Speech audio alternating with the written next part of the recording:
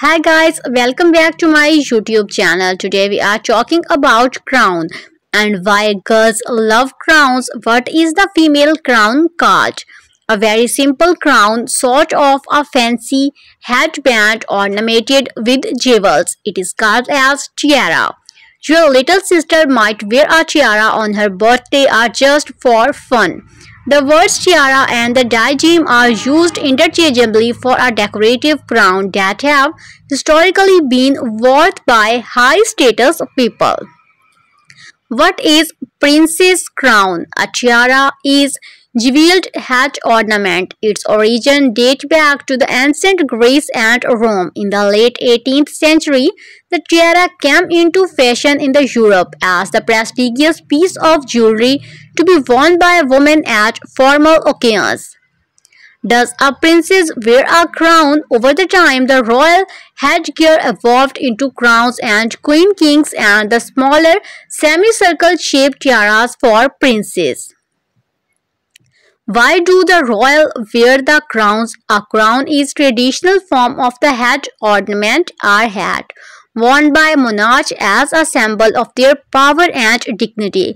Now it is used as a symbol of beauty. Multiple girls like it for wearing multiple types of crowns. These beautiful types of crowns I am showing you in the mobile screen, and now I will tell you about other beautiful crowns which are very reasonable prices and girls like it very much. What is the difference between tiara and crown?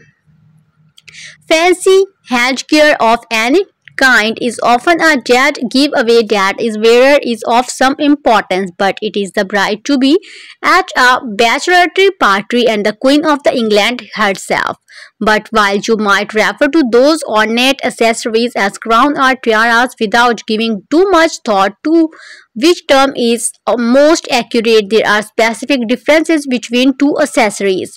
One way to distinguish a crown from a tiara is looking at who's wearing it. Traditionally, only a sovereigns don crowns, whereas the other members of the royal family and nobility occasionally wear a coronets, which are usually smaller, less elaborate crowns. You don't have to be royal to wear a tiara. You don't have to be bride or married woman. The tiara has its root in the classical antiquity and has seen as emblem of the loss of the innocence of the crowning of love. According to the insider, there is one exception to this rule. If you are born as a princess, you can wear a tiara when you are still single, and the Queen Elizabeth daughter, the Princess Anne, for example, wore her mother's carrier halo tiara during a trip to New Zealand in 1970, a few years before she was married, and then he didn't hail from royalty but wore tiaras for the first time on their wedding day.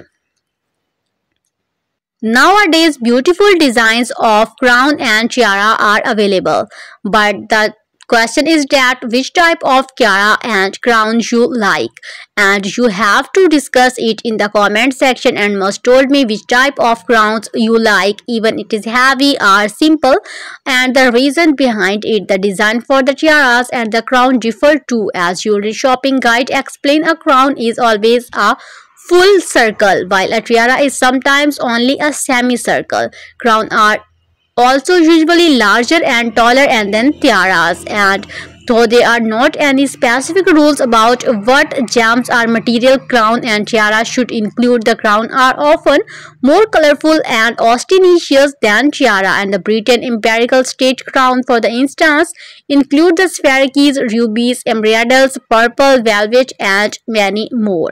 Thank you so much for watching.